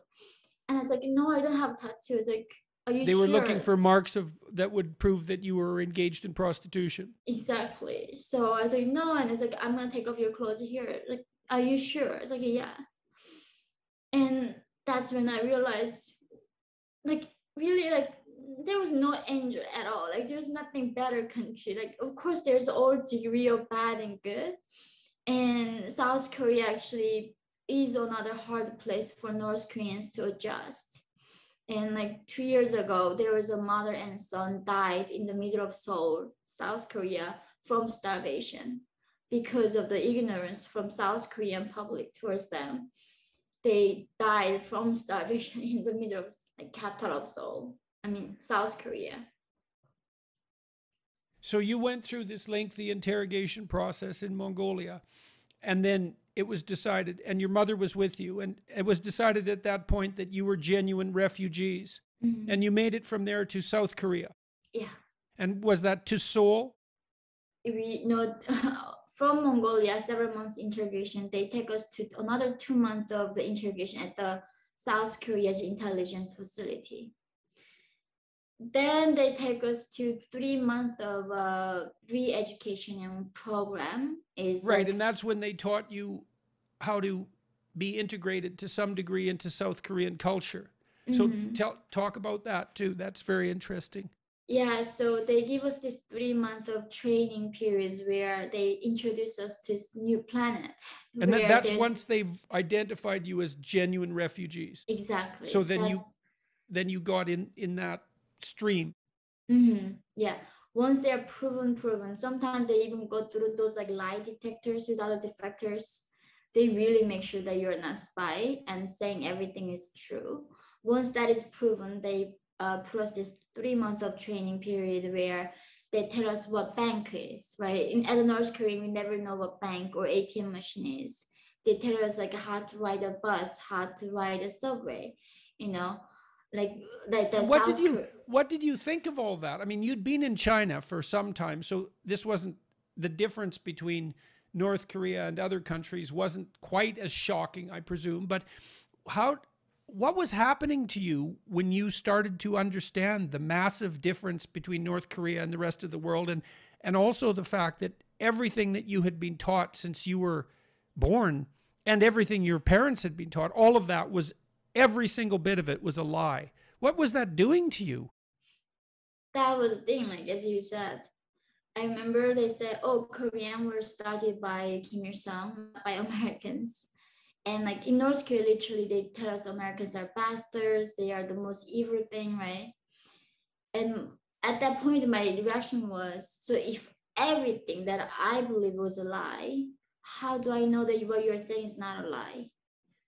Right? Like, how do I ever trust ever again? And it was the hardest thing ever trusting ever. It took many years, and when I read by George Orwell's book, The Animal Farm, that's when I realized, oh, what they're telling is actually true. But until that point, I didn't trust what South Koreans were saying. Why was George Orwell's book so relevant to you? Why did it have that effect? Do you know? So I was reading this Animal Farm, not even knowing what that is, and I was seeing my grandmother in those old pigs and these young pigs. When they're like later, when those young pigs born, they don't even know what life was beforehand. They didn't even know the alternative life looks like, right? Because the first pigs were afraid to speak out, and all that terror, they kept it silent. So until I was reading that book, I was only blaming the Kim dictatorship because of the dictatorship that we suffered. But when I was reading that book, I could see all those people were voluntarily, involuntarily supporting in this dictatorship. By terror, they were silenced, but it was their fault too that we end up in this. Everybody did something, contribute something, make us North Korea into, the perfect dystopia that we are reading in the books. Contributing right? what? What are they contributing? By keeping silence. By keeping silent Yes. when they had Because something to say. Exactly, because when it came to me, doctor, like I didn't even know the word oppression. So if you know you're oppressed, you're not oppressed. But to me, like in North Korean young generation, we don't even know we're oppressed. What is that? But my grandmother knew. She experienced before Kim. She lived through Japanese colonialism. Like she lived through before Kim's. But because of that, their fear of losing their life and the loved ones, I'm sure they had a reason like not to speak up. But because of the fear and not standing up for the rights, just now North Korea in a point where people don't even know what life can be look like. Well, Solzhenitsyn was convinced that a totalitarian state could not exist unless everyone was participating in the lie, and that the most potent anti-authoritarian action is to tell the truth, and that means to say something when you have something to say, because not because you're brave, but because the alternative is worse. Yeah, that's. And it was Orwell. It's so yeah. interesting to me that it was Orwell that opened your eyes to that. I mean, it makes perfect sense, but it's still really something. Yeah, I know. It's like that book. I think that's when I realized, oh, everybody was responsible, and that's when I started thinking about speaking out. That's when you started thinking about speaking out. Yeah. I see. And so you made a conscious decision at that point. Yeah. Why? Because I knew the price of silence. Because like that was a price we were paying, right? Like not even knowing. Like that's the thing. Like when people say, like, why no revolutions? Like because we don't know we are slaves in North Korea. How do you fight to be free when you don't know you're a slave? And that's a different thing. Like the fact that my people don't even know they're oppressed. That's the thing. Like what kills me to this point about my father is not like of course I would be grateful he ever lived in freedom even one day. But the heartbreaking thing is he didn't even know life could be this free and life could be this beautiful. He didn't even know that. Like life could be so different for other human beings. I just wish he knew before he goes, so he doesn't remember this life so hard, is filled with the sadness, And that's the thing with North Koreans, we are talking with different degree of oppression. They don't even know life can be this way. And yeah, so that was my time of understanding what happened and started believing in this freedom. So you're in the re-education process in South Korea, learning to be a South Korean, learning to some degree how to fit in the culture, learning to some degree how to be free. Yeah. Did you start reading at that point, or for example, when did you encounter Orwell? Was that when you went to university later? Before my university, so when I was 16, I think, 16 years old. And how did you come across the book? It was, so I was in this defector school because I was 15 years old, almost 16 years old. They did a placement exam for me. And I just said, like, I don't even know the map of the world. My grade came out like 7 years old, like intelligence.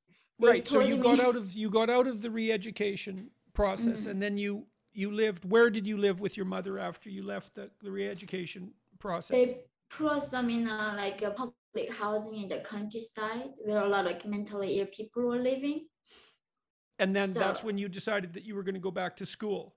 Yes, that's where I wanted to go to school. But then if I want to go to school, there's no way I can be studying with 7 years old. But even though a lot of defectors do that, they start studying with 7 years old in the same classroom. And I want to take a GED, so I would catch up quickly. And I went to special defector school where they would help us studying in a GED.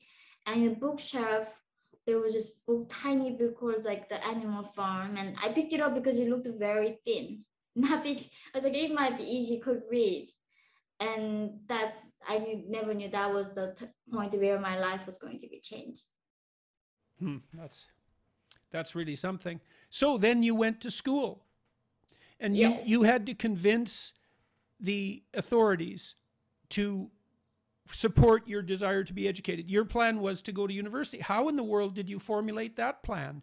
How did you even find out about university? I mean, I guess you knew that already in North Korea. You knew that already. But why did you decide that you needed to go to university? What was driving you? Oh, it was so. I remember like that they were asking me, "What do you want to do after like kids here after the education? What do you want to do?" And I told them like I want to go study. And it's like why? Like studying like in South Korea is the most competitive countries, and when it comes to education, how are you gonna compete? There's no chance for you to survive. I wasn't even speaking ABCD alphabet English at that time as an adult. So, but I don't know. That's the thing. Something was in me was thirst for knowledge that I always knew that I wanted to study. I wanted to learn how the world worked. So I kept that and keep getting back to books. I was reading like 100 books a year, and but also the reason I was reading books is like because there was such a high discrimination. Nobody wanted to be friends with North Koreans anymore in South Korea, and everybody told me that I was a failure before even I began. It's like you are never gonna be competing. You're never gonna be win this competition. So only the books were the ones telling me that I could do it. The books were. Yeah, only the books were telling me, because every book tells you can do it, right? But everybody, the human being I met was telling me I couldn't do it. So I just keep reading books. Yes, well, you can make contact with great minds that encourage you through books. And thank God for that, right? Yeah, That's what they're for for. Mm-hmm. So, so you got your high school equivalency. Mm. And how long Yes. did that take you? I had to do from the elementary to high school. So it took like over just 1 year. 1 year. You did all that in 1 year. Yeah. Mm-hmm. So I went to college at 17. At 17. So you passed your G, and you'd only had 2 years of education in North Korea, but most of that time you were like working at manual labor. Yes. Now how was your reading ability in Northern Korea? Were you already literate? No, a little bit, but then also the vocabularies were so different in South Korea.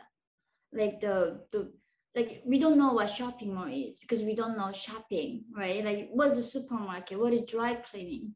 So I had to like write down like it wasn't like English to South Korea was easier because I already knew the concept. But like learning about gay, even I met somebody gay and he hugged me and he told me, "Baby, don't worry, I'm gay." And then like what gay is, understanding a concept takes way longer than learning a language. So that took longer for me because it's exactly the 1984, the Georgia where it talks about doublespeak, who controls the language, who controls thoughts.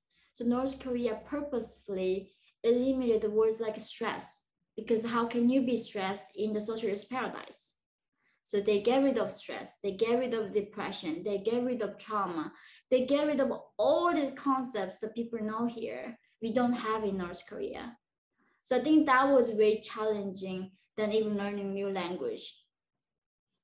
So is it fair to say that you taught yourself to read and you got your GED equivalent? You did that in 1 year, and so you were ready to go to university at the age of... How in the world did you do that? How much time were you spending every day studying? I didn't so that was a funny story. I ended up in the ER, and then like they were saying you're malnourished because I didn't have time to eat. I forgot to eat. So even when I was sleeping, I would turn on the like a TED Talks or NPR so I can like listen. My brain still kept working.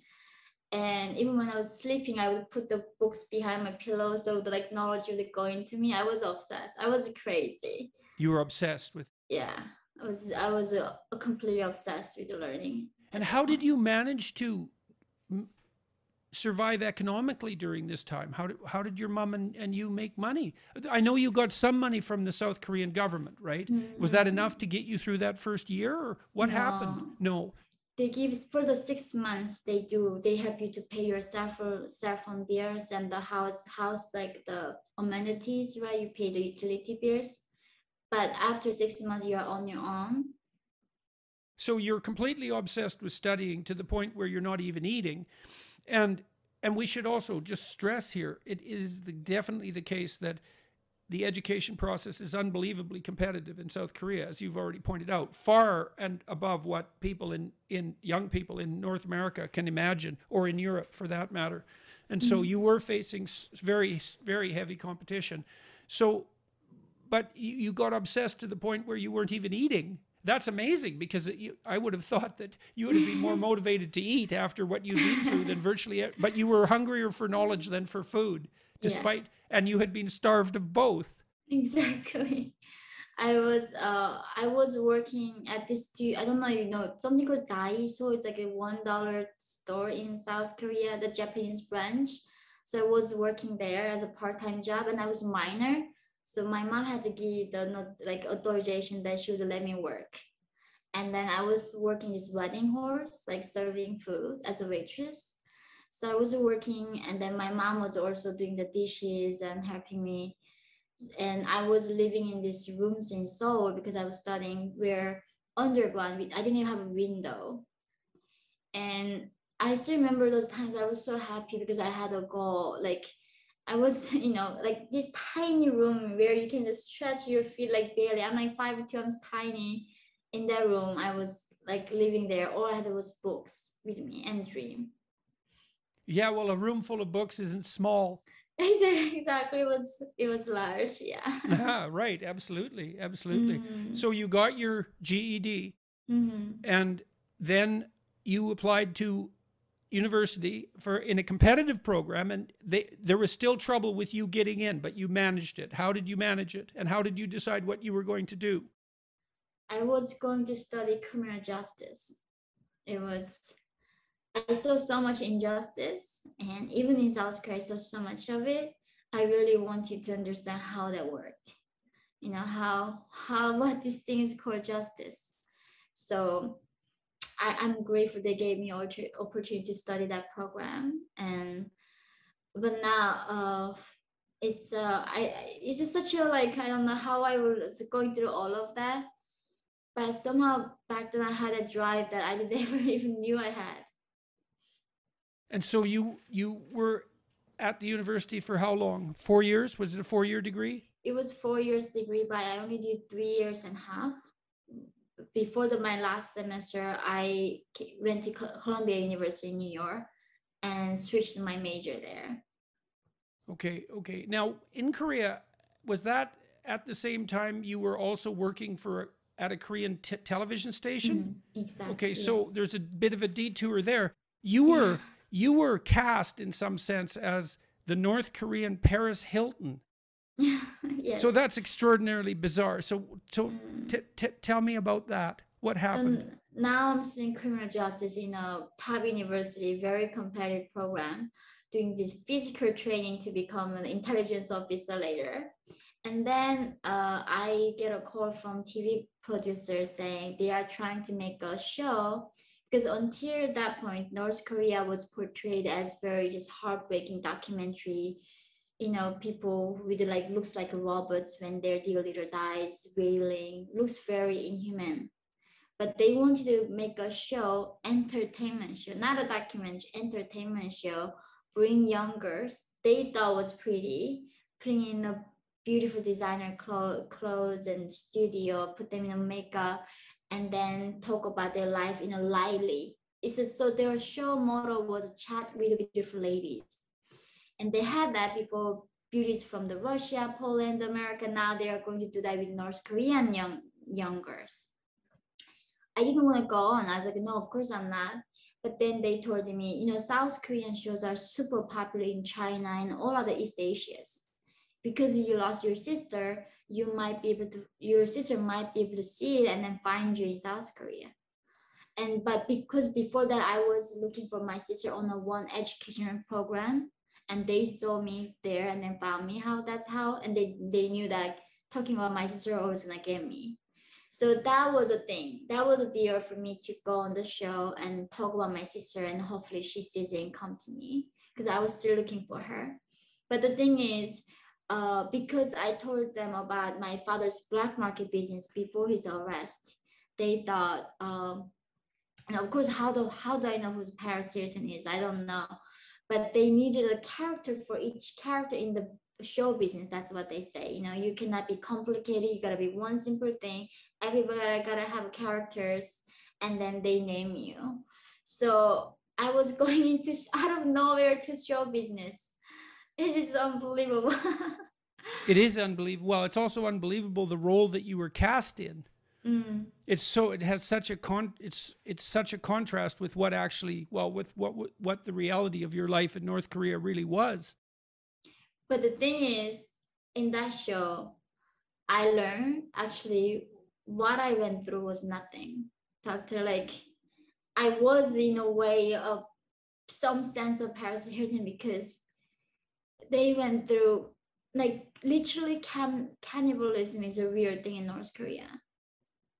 And I would not want to, people say, oh, don't dehumanize the subject. Why are you talking about those things? But what I went through wasn't even close to what other people went through. And what my sister went through in China, who decided to never ever talk about ever again in her life, in that 7 years, what I went through was nothing. That 3 years of being on the show and hearing how other people managed to survive made me was like, oh my gosh, I had it so easy. I'm so grateful. I feel so grateful. I still to this day, I don't know how I got that lucky. So you're taking criminology and you're 3 years in and you're doing this TV show on the side, and you discover your sister. Yeah, she did come to South Korea and she saw the show. Eventually she did. And you were reunited with her in South Korea. Yes, she did. I found her when I was 20 years old. 7 years later. And do you see each other now? Now my sister is a teacher in South Korea, and we see each other often, but because we live in a different country. I'm in America, she's in South Korea. Right, but you have a familial relationship. Oh. It's just distant. Definitely, yes. Okay, so now you said that you ranked 30th, I think, out of 94 students in the program. Yeah. So you were able to hold your own against the intense competition. Yes, I did my best. Yes, apparently. Yeah. And then, so how in the world did you end up at Columbia? Now, you don't write about that. Do you write about that? Did I miss that? No, I didn't write, because it was after. Okay. So now we're getting to the point. This is past. So I just remind everybody that we've gone over some of the details that characterize this autobiography, In Order to Live. So now we're moving a bit past it, because it was published in 2015. So there's been 6 years, 6 intermediating years. So how in the world did you end up at Columbia? What happened? So one day I have a friend in America told me, do you want to go to this conference called the Youth Leaders Gathering in Ireland? And in South Korea in 2014, I never even been to Europe. And I don't even know what Ireland is. I thought it was somewhere in UK or something. And then they say, if you participate, they would pay your flight and lodging for free. Every South Korean student's dream is going to backpacking in Europe. So I was like, oh my God, I got this once a lifetime to go to Europe for free in my college. And then, so this is a conference called the One Young World. They bring the youth leaders from every country. So they called the North Korean embassy in the UK saying, can you send a delegation to us? And we just need 2 delegates from each country. And North Korea regime told them, no, because they have to spy on each other, we can only send 3. So they said, okay, how about we sponsor 2 and then you guys sponsor 1 so we can bring 3. And then North Korea said, no, thank you. And that's also, okay, then we're gonna look for defectors, because they didn't want to sponsor for 3 people. That's how they found me, through my friends. So in that conference, I applied to become a delegate speaker along with other 34 delegate speakers. I was just a really average person. And then I did a lot of 3 times like the interview with them. I selected as a speaker at the end, and all other many speakers together. And there I shared about what was happening to my people in China, how the Chinese role on being silent, and still they are allowing this human trafficking happening, right? Like if you see the girls captured by Taliban, like Michelle Obama have no problem standing up for girls captured by Boko Haram. So many people talk about these girls, but when it comes to North Korean girls, nobody talks about it because they don't want to upset Chinese regime. So my speech in that conference really became vital. And that's what you focused on in that speech. Yes, I was only focusing on the women's, what we are going through in China. And I didn't even plan to be that speech go to viral. Nobody can plan it. It was a pure accident. I was in the middle of university attending. I had to go back to Korea too. But that speech became very viral. And then I got a book offer from Penguin Random House. And then my agent was in New York. That's how I went to New York. But while I was writing the book, I always loved learning. So I wanted to study. I want to continue my study. And they told me there was a university in New York called Columbia. So that's how I applied there and then went there to study. And did you finish your undergraduate there? Or did you do an advanced degree? You finished your undergraduate then? I did undergrad 4 years there. So I did almost like 8 years of bachelor. Okay, and so you'd gone to university and came out of North Korea. Then you went to university in South Korea. So you got to see that culture as an outsider. Mm-hmm. And then you came to the United States and you got to see Columbia University. So what did you conclude about your time in Columbia University? What were your impressions? What do you have to say to people about what you saw? Oh my gosh. So that 4 years from 2016 to 2020, it was a complete madness. I became very pessimistic about the Western world after university because literally in these humanity classes, even the economics, I was studying economics for 2 years and later human rights. The professor would send me the emails. Oh, this class we're gonna cover this. If it triggers you, you don't have to come to the class or don't even do the reading. I'm a rape survivor. I'm a slave. I gone through so many things, and they say, oh, this can trigger the rape. This can trigger this, and then before the class they say, let's go through what do you want to be called, your pronouns. And my English is not that good. I sometimes mistakenly call him or she, and then they start asking me to say they, and then I don't know how to incorporate in my English that pronoun properly.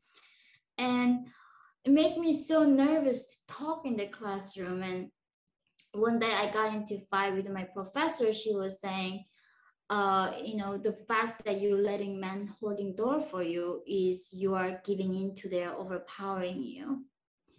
And I was like, no, isn't it kindness? Is it decency? I hold the door for people too. It's not like I'm trying to signal that I'm powerful than you. And she was like, Yeonmi, you're so brainwashed from North Korea.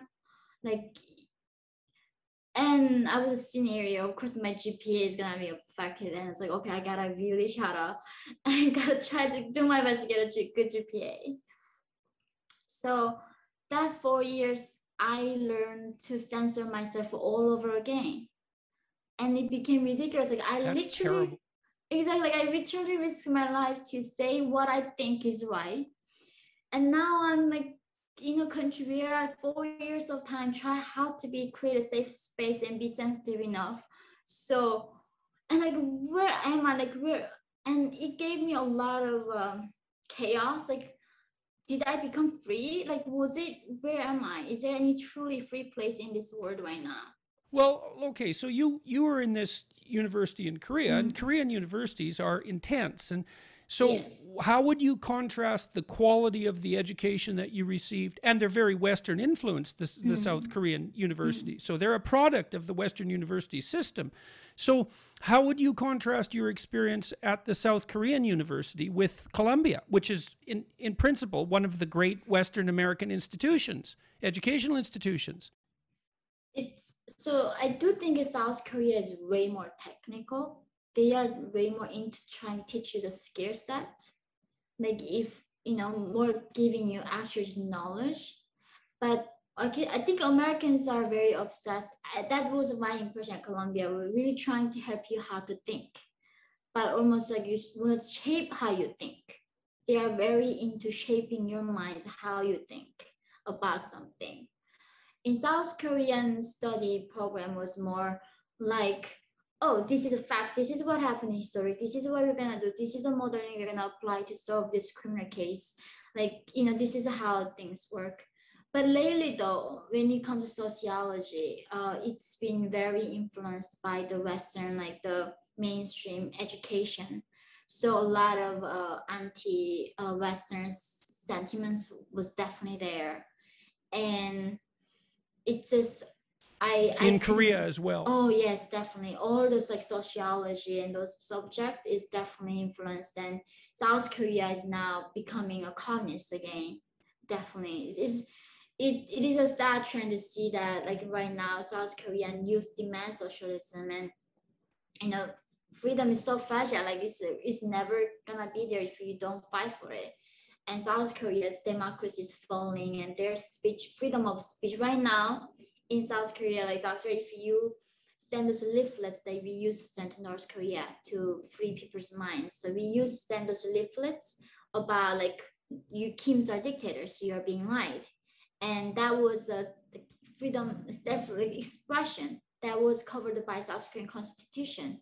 But now that just became criminalized in South Korea, like last few months ago. What exactly was criminalized? Advocating freedom in North Korea. Because South Korea, but their defense is that because if we say we support freedom in North Korea, then North Korean regime saying we are going to start a war over you about that. So for the protecting South Korean people's freedom, you cannot advocate freedom for North Korean people in the South Korea. And what do you think about? This is another thing. There's gonna be a price for being silent about something like this happening, right? It's if they can come for this, how do we know they are not gonna go after other rights? That's how all this cycle begins. So it is definitely dangerous what they're taking to keep saying in the name of protection, in the name of this, we are gonna silence you, we're gonna silence this. And that's what North Korea did, right? In the name of equality, pure equality, you're gonna get rid of, freedom of speech, freedom of gathering, all of this. And now they're left with nothing. Only people are allowed to do is just breathing. So why did you stay at Columbia? It was my father's dream for me to be college educated. I found it was not worth it. It was so certificate degree that it was so a waste of time, energy, and money. Really? That's a terrible thing. That's terrible. It was. Honestly, I tell like my son that if you want to study humanity in one of these universities, I'm never gonna pay for it. Like I'm so clear on that to my son. But I'm so embarrassed about that. I'm so embarrassed about that. It's so awful to hear that. Those universities, they were great, They were great. Yeah. Yes, definitely. And it's not that long ago that they were great, that they did what they said they were going to do. And if you went and got a humanities education, you got educated. You learned to write. You learned to think. You learned history. You learned to be cultured. That happened. It wasn't that long ago. It was when I went to university, it was still like that. When I taught at Harvard, it was still like that. There were politically correct murmurings and rumblings, but by and large, the university was still uncorrupted. And the humanities are at the core of the university. If they're corrupted, if they've gone in the way that you're already describing, there's no way the universities can survive. They're not technical schools. The core of the university was the humanities. I mean, look at what Animal Farm did for you. That's what reading great books does for people. You know, it illuminates their soul. It's not optional. And I'm so appalled that that was your experience at Columbia. It's so awful that you went through all that and managed to get to this great university, and you know, and that you had to shut yourself down, and that your basic conclusion was that it was a waste of time. Now, did you have courses where that wasn't the case? Did you have courses that were worth it? I mean, so one class I remember in my senior year, it was called the Western Civilization, the music art. One of the core that Columbia had is the Western art and the music. Has still, right, not for long.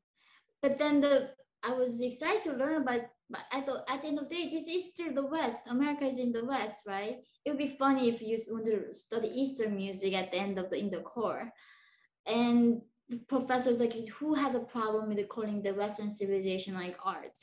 And then every single one of them all lifting their hands because they were saying there were so many artists who were greater than Beethoven and Mozart. We silenced them, erased them all.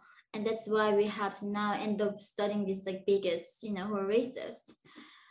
And I'm like, and then they were like looking at me, why are you not putting your hands up?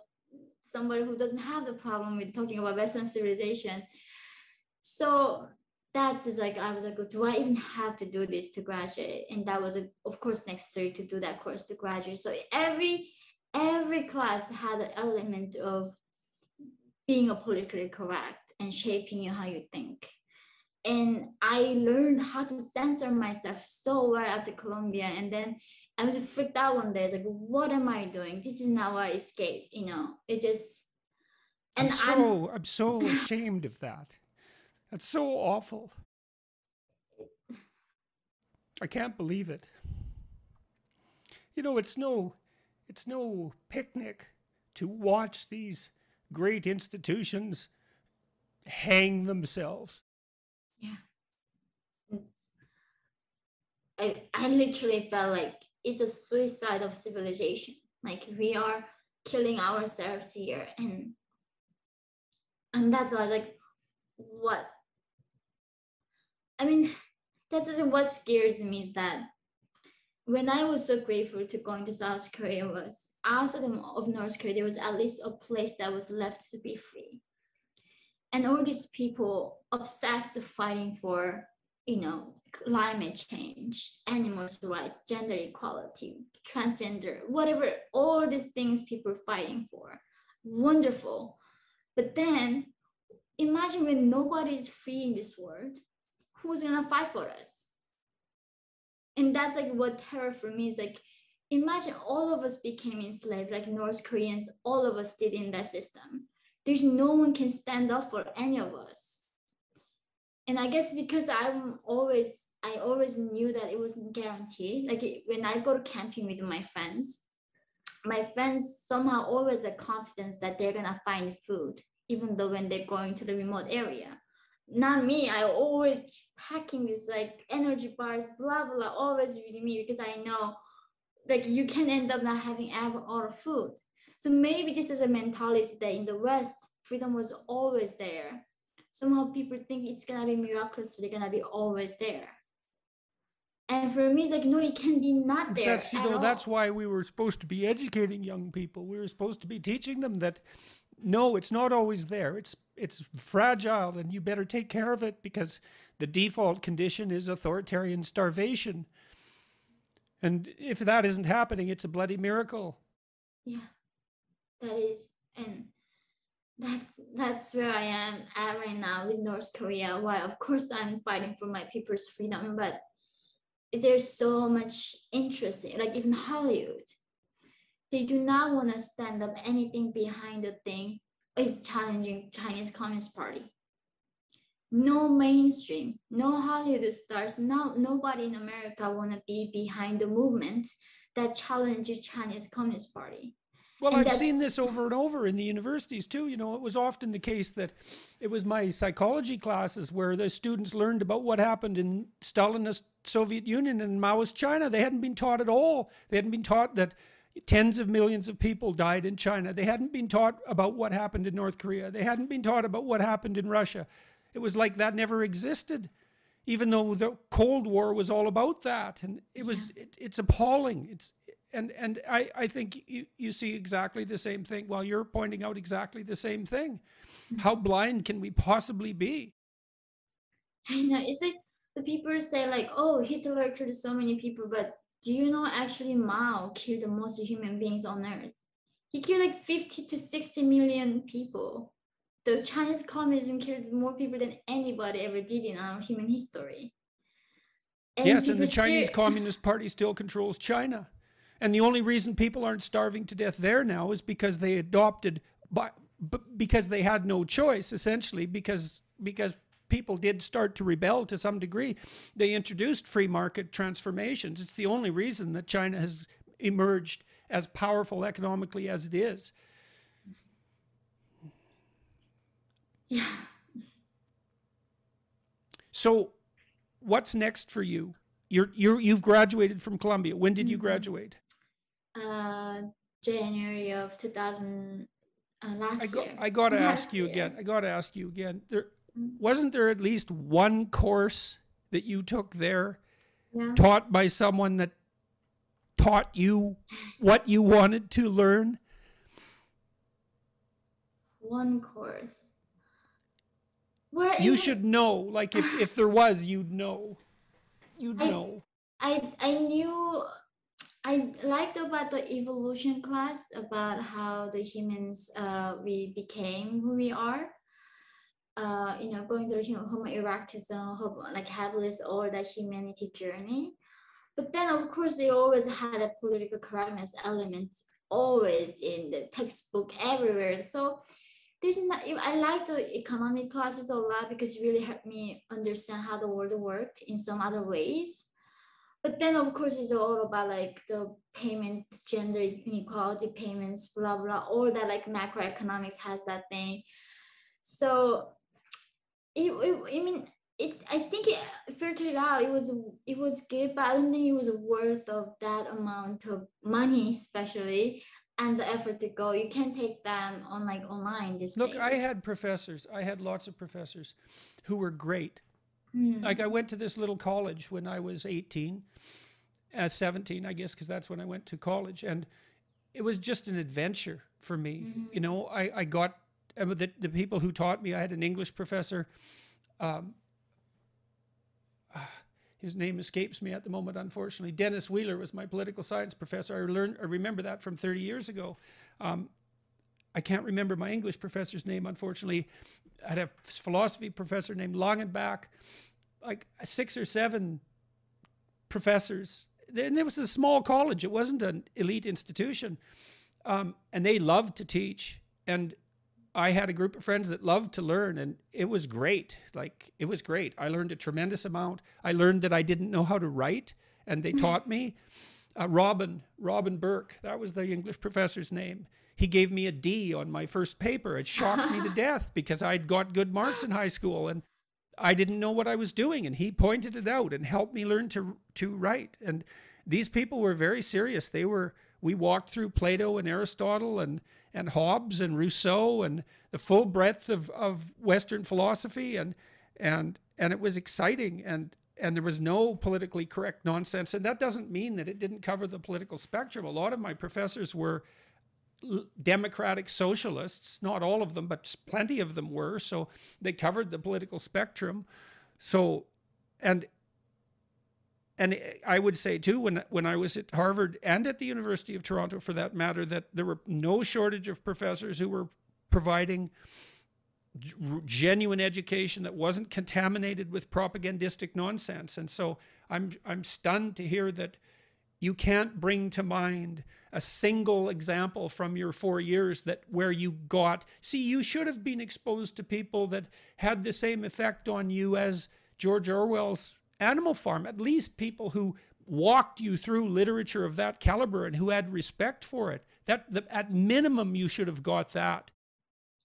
Yeah, but they instead told me not to read Jane or Jane Eyre because they had a colonial mindset that's gonna brainwash you without you knowing it. So the problems of reading the Western classic is they were all like bigots and racist and believed in slavery. So uh, it was even because I love. It's an amazingly, it's a lie that's so profound that it's absolutely staggering.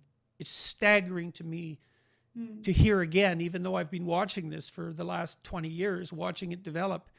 It's staggering to me that that this can actually be the case, that's what's taught about this tradition that actually produced the first emergence from slavery that's ever existed anywhere.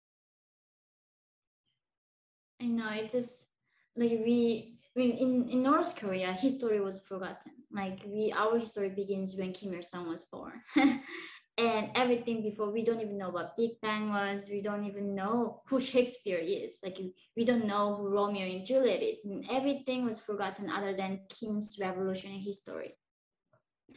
And when I came out, what I loved about was that the continuation of life, that life before Kim's, that was amazing. There was things beforehand, way beforehand. It was very humbling to those people who thought through things. And you were talking about Plato. I read the Plato's on love and how he brings these people talk about discussing what love is each mean for them.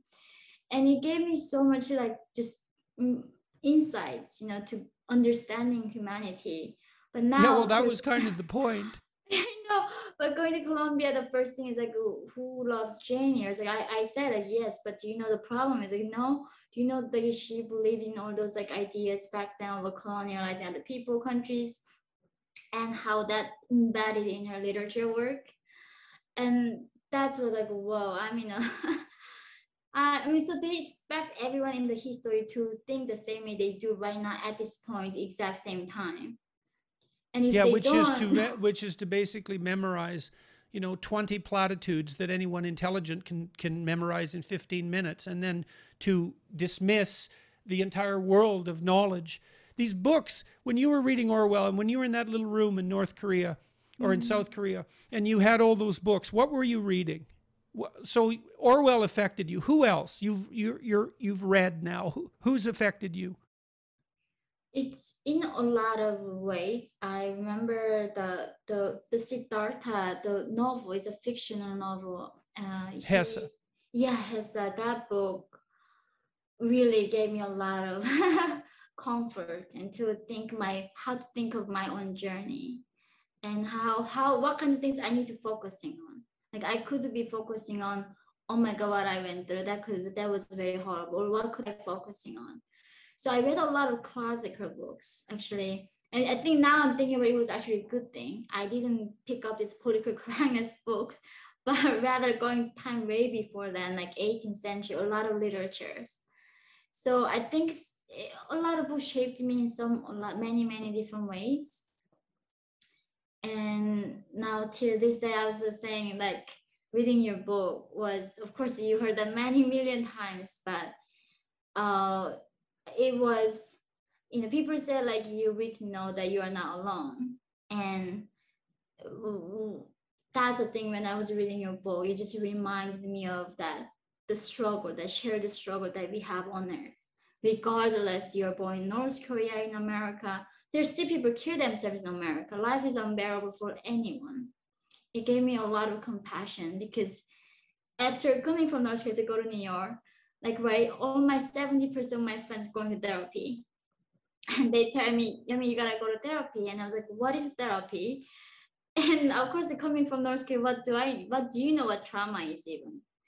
And back then I was like, the fact that you know trauma is like, you are so privileged, you don't need the therapy.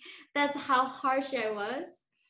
And I wasn't able to empathize with my friends in New York. Like they would go in line for 2 hours to get into this like delicious like restaurant. And food to me was always quantity. It was not about quality. It's like, why would I be sitting here with you for 2 hours and get in the line, right? And just understanding all of those like layers of emotions. And that's why I'm very grateful for your book and how you shaped me. What's next for you? What do you want to have happen now? What are you aiming at? So I'm on the target list of Kim Jong-un. I'm on the killing list. It's been a while, but I mean, we know Kim Jong-un killed his half-brother in Malaysia. He doesn't absolutely care about killing distance. Like even Saudis killed their Jamal Khashoggi in their council in Turkey and chopped him off. Still, there's no consequences. The world has no accountability for these bad guys killing people now. And I think that's why this justice something keep always in my mind. Where if I'm lucky enough not to get killed, I want to do everything I can to raise awareness about Chinese role on enabling this dictatorship. People often think Kim Jong-un is the one who to blame to running the biggest concentration camp on earth. But it is not. There's an enabler behind that is China. If without China, North Korean region cannot even alive be in one day. And right, and so we can say with no hesitation whatsoever that there's absolutely no excuse whatsoever for the Chinese Communist Party's support of the North Korean regime. Yes, it's a crime against humanity. It is a crime against humanity, and we have every international community with their senses. They have to come together to tell China that. But now everybody's bought by China. I mean, they own Africa. They own so many countries. If America loses their ground with China and then gives in and do not stand up for what we believe in this country, we might lose a chance to be ever free and win with China. This is a very serious battle that we are in. It's not a joke that and I think that's the thing. America has a last chance. The Western, these democracy countries has a last chance to battle with China, but because until in the past, we thought the democracy was gonna prevail. But the thing, look at China, free market didn't help the free politics. They are developing these AI machines to facial recognition to control people in a degree where we never even imagined before. It is truly 1984 by Georgia where they can even look at cameras to see who's there. North Korea started in their malnutrition state, they are buying these AI machines, putting on the town, so it sees who's a stranger is in this town or not. Putting these facial recognition cameras on the border and make sure everybody who's in the place right there. So either we become forever enslaved to this totalitarianism, or we break off the cycle. And I don't know, I can never be that person recklessly say we're gonna win in this battle. And to me, this is a very dangerous state we are all in collectively, everywhere in this world, that we are not safe from this devil, communism.